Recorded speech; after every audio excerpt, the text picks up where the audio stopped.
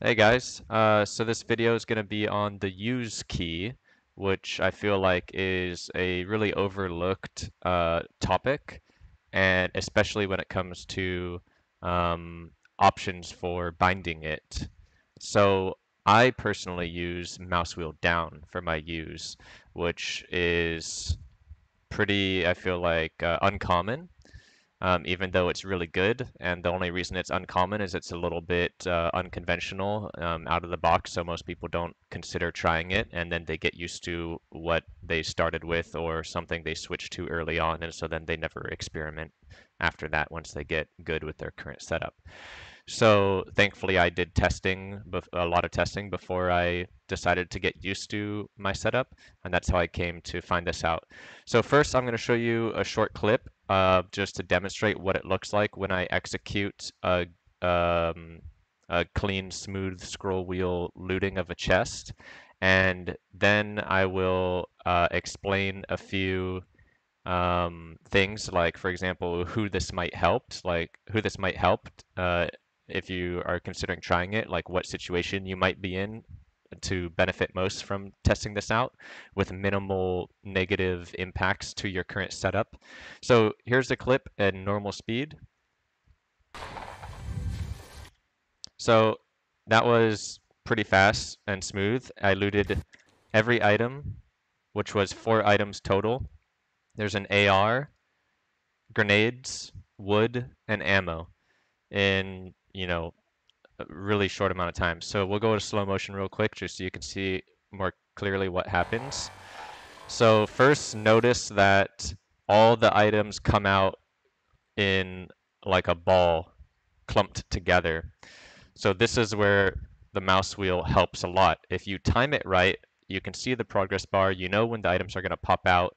You do a scroll, which does like 4 or 5 notches really quickly in a short amount of time. You can pick up all of those items before they start to spread apart too far and fall to the ground. And there you go, all 4 of them are picked up. And if I didn't pick them up that fast, that's why you see me doing kind of like an arcing motion, because if I timed it a little bit late, the items kind of start to come apart a little bit and form like an arc before they fall into the ground in sort of like, they don't fall into the ground 100% piled up on top of each other. So there you go. That's what it looks like when you get used to using scroll down and when you execute it properly. So let's go into game, and I'll go into some depth here about how to do this technique and in multiple situations, not just looting a chest yourself, but trying to steal the loot out of it when someone else is opening it, looting a dead player's stackable loot in the middle of battle when you have a short amount of time, looting items that are, not all clumped together and stuff like that, opening and closing doors, reviving teammates, and stuff like that. So first off, though, who will this benefit? If you do not have scroll wheel bound to anything important that you really like, you have scroll wheel available. That's number one. Number two, if your use key is bound to a very good key on your keyboard, those are the people that this will benefit most if you try this. Or if your use key is on a suboptimal key on your keyboard, but your mouse wheel is available. Those are the people that I would recommend most try this, or anybody who is already comfortable changing their binds and testing out new stuff. You don't need to meet that criteria, but if you're already kind of comfortable changing stuff around, then you won't have a problem with it.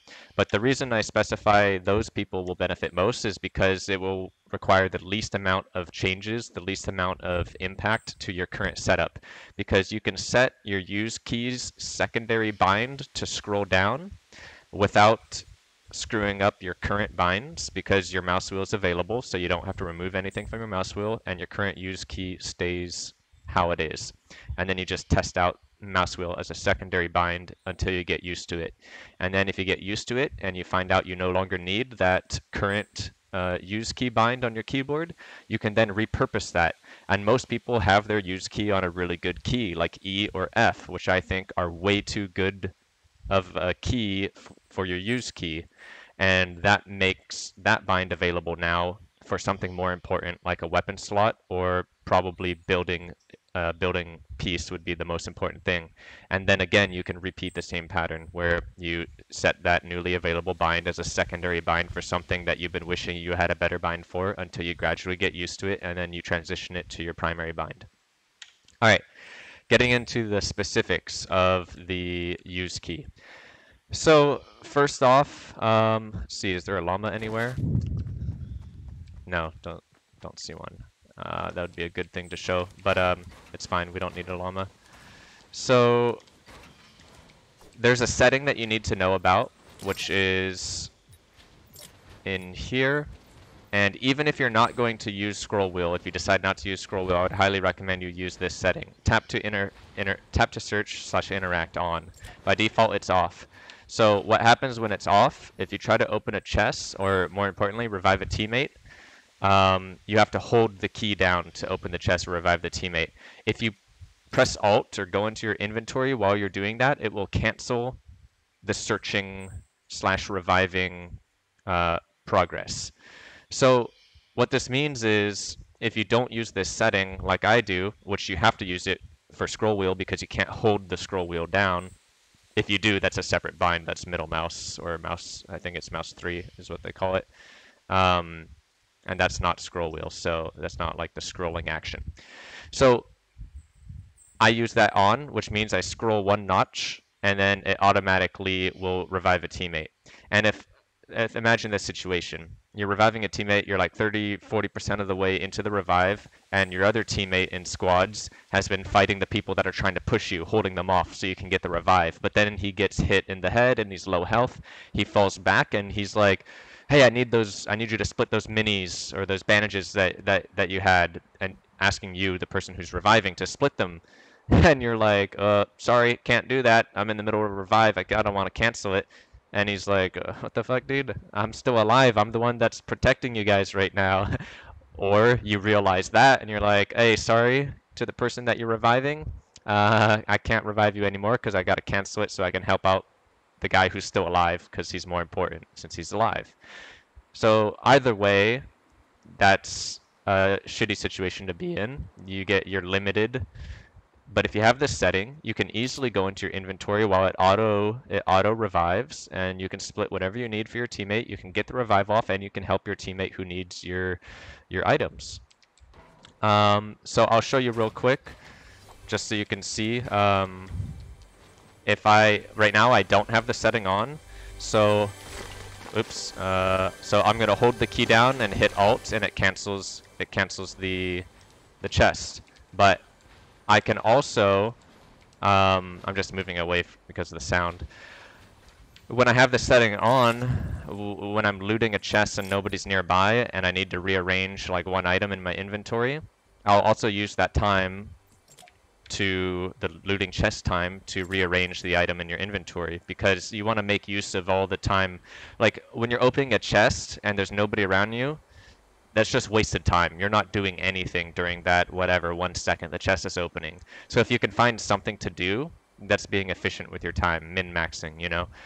Similarly, since we're talking about inventory, I'll touch on something else, but auto run is also, in my opinion, quite important to have bound to something. Doesn't have to be a good bind, but you can if you auto run and go into your inventory, you can rearrange stuff or drop stuff for your teammates while you're running, and you don't have to stop moving. So if you're running from a storm, or say you pick up some loot and you're running up the stairs and an enemy's chasing you and you really want to rearrange your items without stopping, otherwise he's going to catch up to you and shoot you in the back, you can auto run for 1.5 seconds while you're going up 1 stairs before the stairs turn, and you can rearrange 2 items in that period of time just with an auto run, and then you can have your items, you know, better situated to turn and fight the guy. All right, so I'll open this chest now. I'll try to do what I did in that video just so you can see. I may not get it as smoothly in that video, but it does happen like, I don't know, 50% of the time I'm able to do it that smoothly in the video, and I am increasing that as I get more and more used to it. And then I'll go into some other specific details about this. So I missed an item, that's fine, but I got 3 items pretty much instantly. Okay, so some specifics, some other specifics. Let me get one more chest so I can get full items here, and I'll show you some other technical aspects of this. There we go. That one was really smooth, got all of it all at once. Okay, so if you're opening the chest, you have the progress bar. If an enemy is opening the chest, you do not have the progress bar, so you have to time it internally, or you have to spam. And that's where the mouse wheel is also good. Spamming is very easy with the mouse wheel. You can strafe left and right while you're spamming the mouse wheel. It doesn't interfere with your strafing. And let me just mention this though. So the reason the mouse wheel being such a good bind was available to me is because I do not like using the mouse wheel in the middle of combat. If I'm fighting somebody, I have to remove my index finger from the trigger key to scroll wheel, right? So if I were using it for something else, like I don't know, building or something, I didn't feel comfortable with that, because if I wanted to instantly do like a reactionary flick headshot, and my finger had to move from the mouse wheel to the trigger, left click, I would feel a little bit slowed down by that, or a little bit insecure that I might not be able to pull off a clutch reactionary shot because my finger's not ready on the trigger key.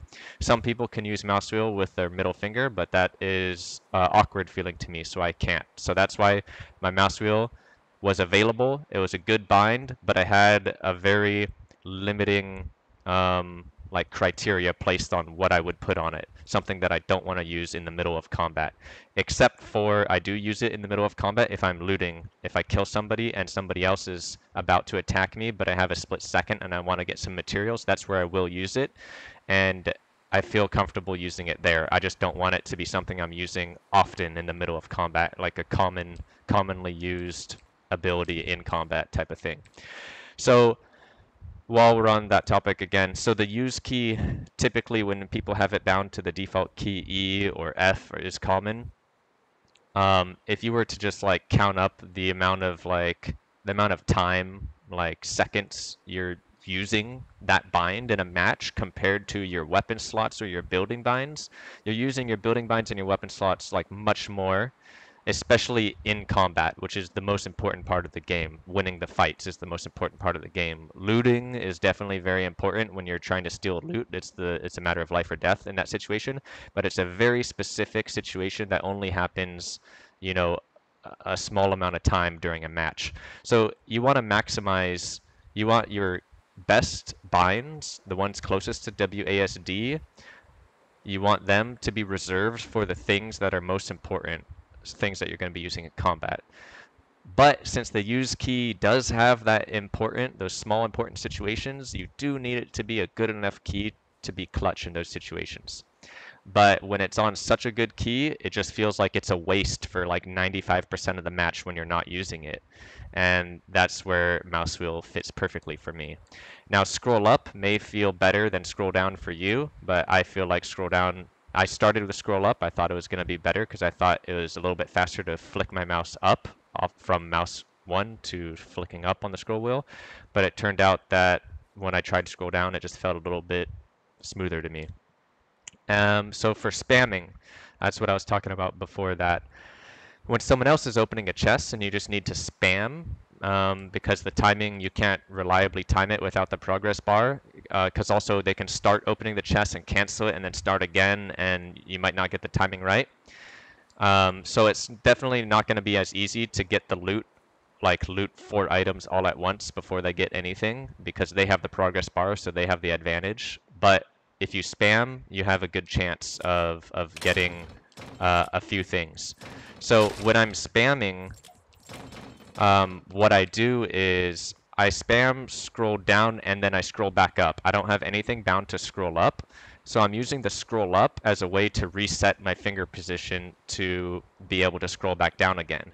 You can just scroll down, lift your finger up, and then extend it and then scroll down again, but that's a little bit more actions. You have to lift the finger and then extend it rather than just scrolling back up, which is there's no lifting the finger, it's just extending the finger. So it's a little bit faster that way.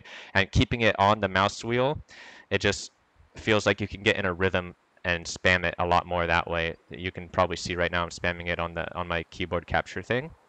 So that's how I spam. When someone's opening the chest, I'm kind of just going like this and I'm spamming scroll up and scroll down. So I'm getting like, I don't know, like 10 notches of scroll down per second or more of potential like loot stealing. But it's RNG because you might loot like bandages and a pot and then they randomly get the shotgun or something. But I've commonly stolen every piece of loot from like 2 or 3 people that are sitting at one chest. So that's the spamming technique. So that's how I would loot if say I was, you know, waiting for the chest to be opened, or if there's a pile of loot on the ground, I'll just go like this and I'll spam the scroll up and scroll down and loot everything really quickly. Another thing that you need to be aware of is the distance between items. If you were wanting to loot, say something like this, items were a little bit spread apart. If you scroll down, if you do one fast scroll down as you're trying to go around this, you're going to have a lot of notches be used in the empty space. And then by the time you get to the second or the third item, you've finished a whole scroll down, and now you have to reset and scroll down again. And so you might miss some items like that. So you have to develop some muscle memory for like a medium speed scroll down, which is when you're opening the chest and you know the timing. So you want to be calm and collected and time it right with like a medium speed so you can pick up everything in that clump. Or a fast spam when someone else is opening the chest and you're just spamming as much as possible. Or a fast spam when you're just picking up a big pile of loot on the ground of stackable stuff like bandages, pots, ammo, materials in the middle of like combat. Someone else is about to attack you, but you really need the mats. And then there's this muscle memory where you do a slower scroll that matches the speed of your mouse turn so that very few notches are wasted in between. So I would scroll like that. That was a slower scroll so that I maybe had 1 or 2 notches that went in the empty space rather than if I were to go like this and do like a really fast scroll. I finished all of my notches, but I only got to like right here. I got to like right here, all my notches finished before it could pick up that this last weapon. So, whoops. Let's see. There is something else. So doors were something else. Let's see. Okay, and swapping one item. That's another good one. I need to get one item here to show you what I'm talking about.